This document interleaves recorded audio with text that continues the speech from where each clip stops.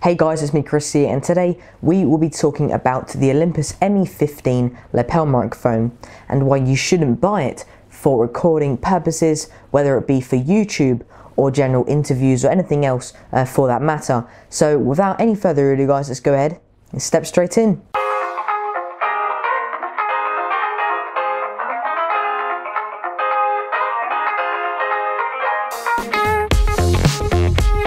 So the Olympus ME-15 lapel microphone, as you might have guessed, is a lapel microphone. Now what a lapel microphone is it's a small microphone that you can basically wear on your clothing. This is used to keep it nicely disguised and doesn't stand out and take away from the main scene or object that is being recorded. So yeah, that's a quick fact there, or update on what lapel microphones are. But the Olympus ME-15 is actually quite a nice microphone as far as build quality goes.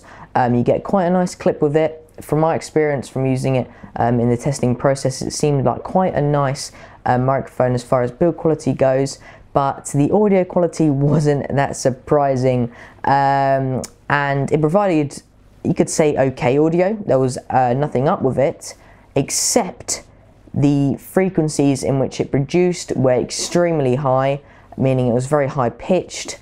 In fact, I wouldn't say extremely high pitched, I'd just say it doesn't have the full vocal range.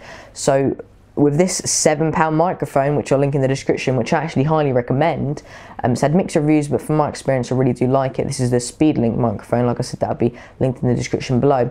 Anyway, so the Olympus microphone provides a audio experience that is very limited, I would say, because it doesn't give you the full vocal range. And what I mean by that is right now when I'm speaking, you're going to get a good dynamic range from the lows, medium and high.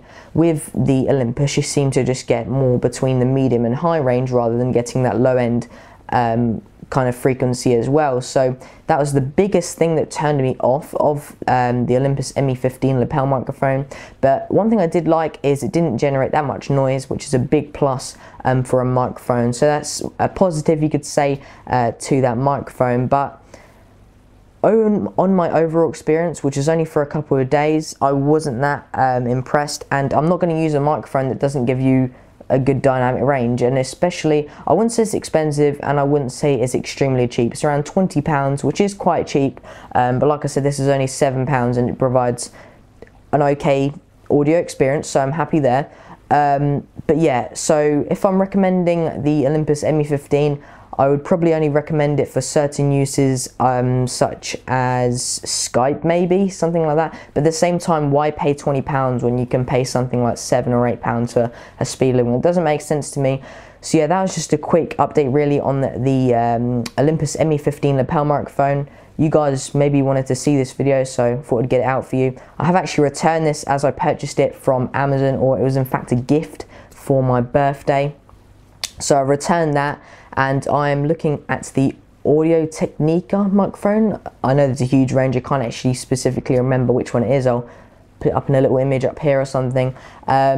But yeah, looking at that, if you guys have any recommendations, make sure you drop it in a comment below. I'll probably be ordering that either tonight, tomorrow night, or very soon really. So yeah, hopefully you guys did enjoy this video. Once again, if you did, give it a big thumbs up. That is always really appreciated. Got lots and lots of content coming up really soon. As you can see, I've got my double monitor setup going on here, so really happy with that. Allows me to get good workflow and lots more content out to you guys. So really looking forward to that, and I have got a big surprise, and I'll be going for triple monitors as you do. So yeah, really looking forward to that guys, and I'll see you all very soon.